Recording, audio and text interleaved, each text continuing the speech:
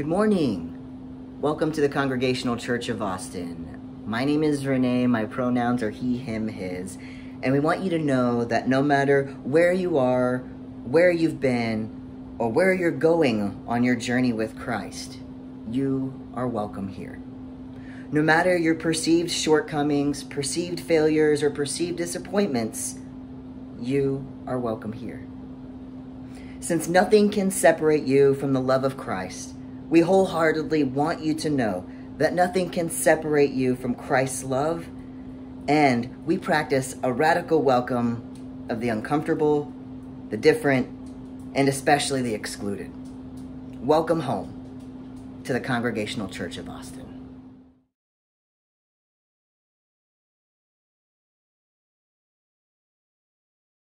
Good morning. As we gather here this morning and light our Christ candle, I invite you to light a Christ candle in your home, wherever you are right now, worshiping with us. And as we light our Christ candle, we remember that Christ told us to lift our light high, not to put it under a bushel, but to let it shine for all to see, because in doing so we give God glory and we spread the light that is God's Spirit throughout this earth. So let us let our Christ light shine in the places where we are, in all the places that we shall go.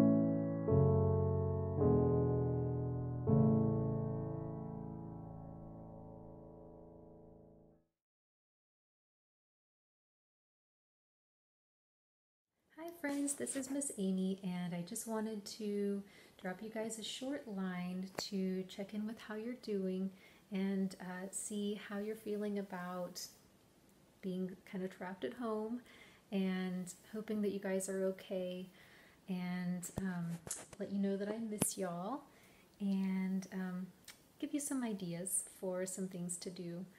So I know that lots of you didn't get to say goodbye to your friends at school, or you didn't get to say goodbye to your teachers, and it's probably been a long time since you've gotten to play with your friends.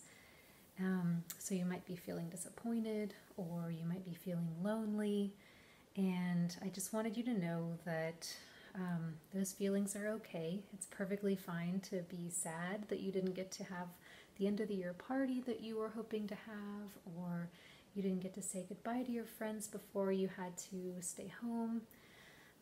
And so I just wanted to offer an idea for something you could do to reach out and connect with some friends. So you, with the help of an adult or grown-up, you could make a short video to send to a friend.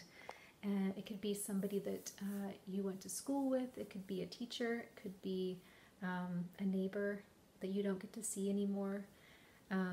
And just with an adult's help, make a video saying hi and that you miss them, and let them know what you've been doing, and ask them for some tips on things that they've been doing. So maybe they've been doing something really fun that you haven't thought of doing at home. And then you will have kind of like a video pen pal.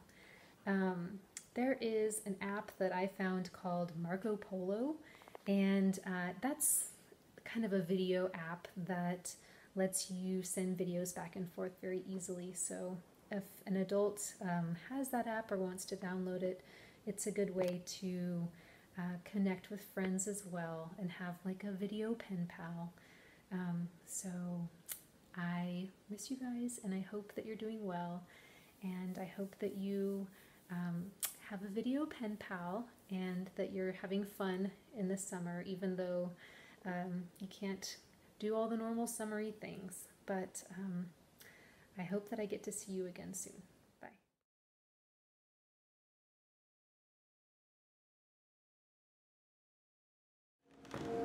Our scripture lesson this morning comes from the Gospel according to Matthew.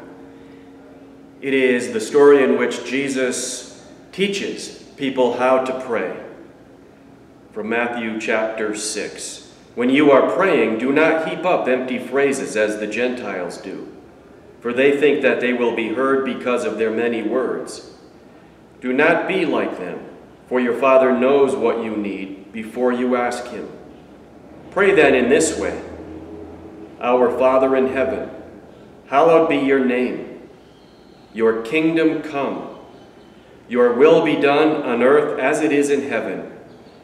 Give us this day our daily bread, and forgive us our debts, as we also have forgiven our debtors.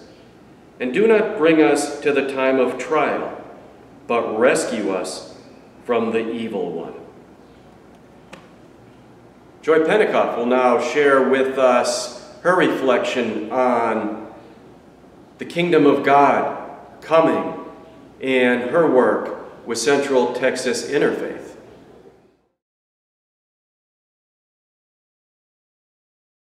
I'd like to share a flight of ideas. Most of you know I'm a nurse, and I'll tell you a secret about nursing. There's a lot of philosophy in it. Nursing has what we call phenomena of concern, like suffering, despair, anxiety, vulnerability. And since nursing's a practice discipline, our phenomena of concern are inextricably linked to practice. What does a nurse do in attempting to alleviate vulnerability, in addressing suffering? Nursing's covenant with the patient promises that we will respond to human need. That notion that we are morally bound to act in the face of need is deeply rooted in me. Here's the flight. Like you, I've prayed the Lord's Prayer thousands of times, but lately there's a part of it that I'm particularly drawn to. The part when we pray, Thy kingdom come, Thy will be done, on earth as it is in heaven. For most of my life, I've taken that passage to mean that it would be good if God would make his kingdom come on earth. I'd been praying for that to happen. How wonderful it would be when that happens. But then I thought, what if the kingdom of God were to come on earth? What would it be like? And I realized I don't know. And I realized I have to know. What I remembered was a Taizé hymn called "The Kingdom of God."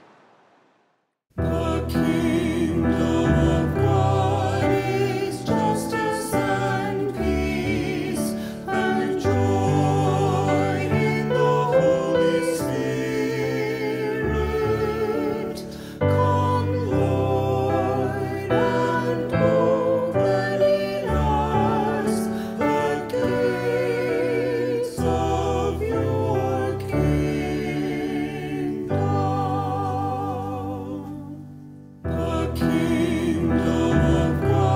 The kingdom of God is justice and peace and joy in the Holy Spirit.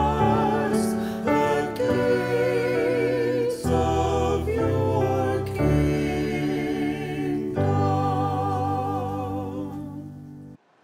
The kingdom of God is justice and peace and joy in the Holy Spirit. Come, Lord, and open in us the gates of your kingdom. It struck me that the kingdom of God opens in us, that it starts within us, within me. Now, I pray, the kingdom of God come on earth, that God will help me understand what my part of it is, what my gifts for it are, what I am called to do for God's kingdom to come on earth. A kingdom of justice and peace and joy in experiencing the power of the gifts of the Holy Spirit. My destination is my being a part of the social justice work of Central Texas Interfaith. And I thank God and Whit Bodman as God's instrument in opening in me this gate of the social justice work that I can be a part of. A gate through which I can be a part of the work of justice and peace, and I can experience the joy of using my gifts for the coming of the kingdom of God on earth.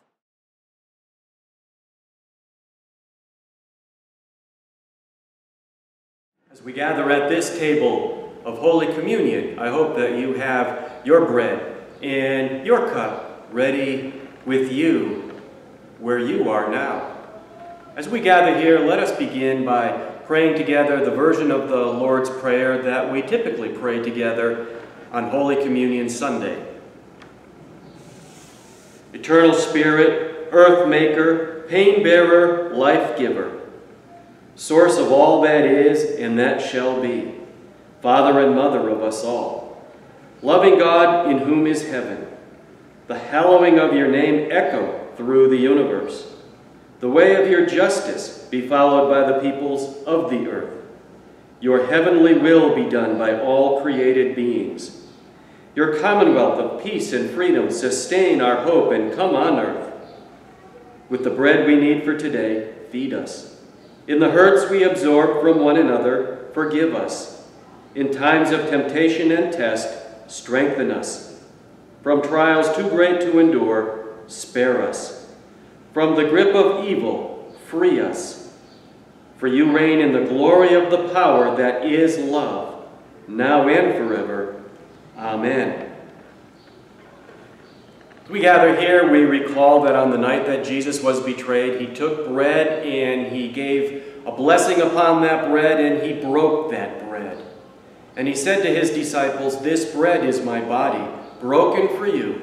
Take from it and eat it, each one of you." And he took the cup that was at the table and he said, "This cup is my blood, and it is the cup of the new covenant. Drink from it, each and every one of you." As we gather together with our bread and our cup, we pray that God will bless this bread and this cup, that God will bless your bread and your cup that you have with us, and that God will bless each and every one of us so that we ourselves may be a blessing to every person that we encounter upon this earth. So let us together take from the bread that we have and dip it into the cup that we have, and let us together eat from Christ's bread, from Christ's cup, and share in holy union with one another and all people on this earth, and with God through Jesus Christ.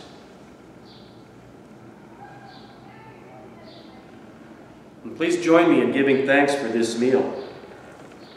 God, who is inseparable from all that lives, whose Spirit is the breath of life, we open our hearts to you and pour out our deepest gratitude.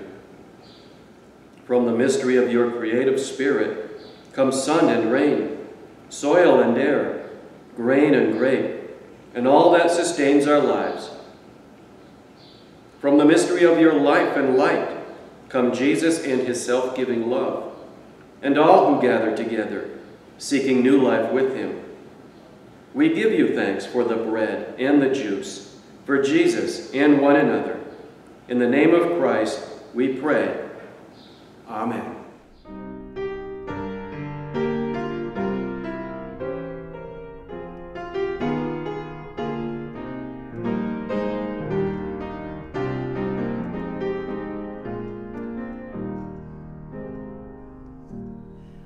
Let us break bread together on our knees.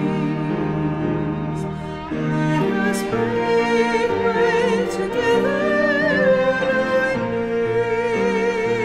knees. When I fall on my knees and give my face to the rising sun, my God, have mercy.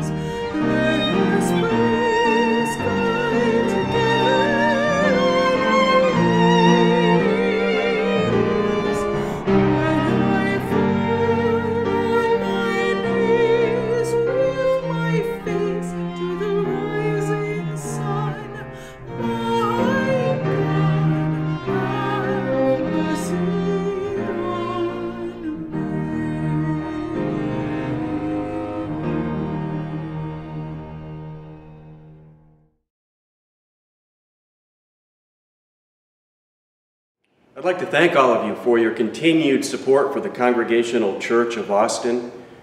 for your money, for your time, for your energy, for your spirit, for your love.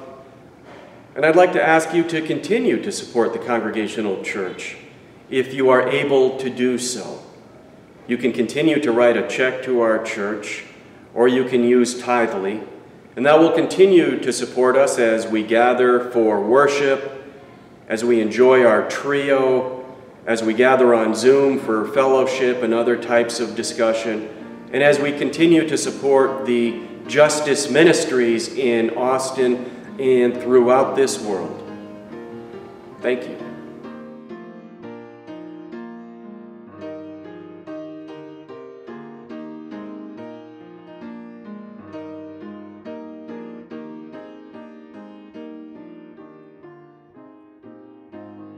Gracious God, we give you thanks for the gift of life and the gift of new life that we receive through the living Christ. In response, we offer you these gifts, and we offer you our very lives. And we pray that they may be transformed into ministry that brings your liberating, healing, reconciling love to your creation. In Christ's name we pray. Amen. For today's benediction, I'd like to quote Joy. As a beloved child of God, we are all nurses to a world that needs healing. Go forth as beloved children of God to alleviate vulnerabilities in the world, address the suffering in the world, and lean into the covenant that promises that we respond to human need and then act. As beloved children of God, be loved. Go in peace, bringing the light of Christ with you on your journey. Amen.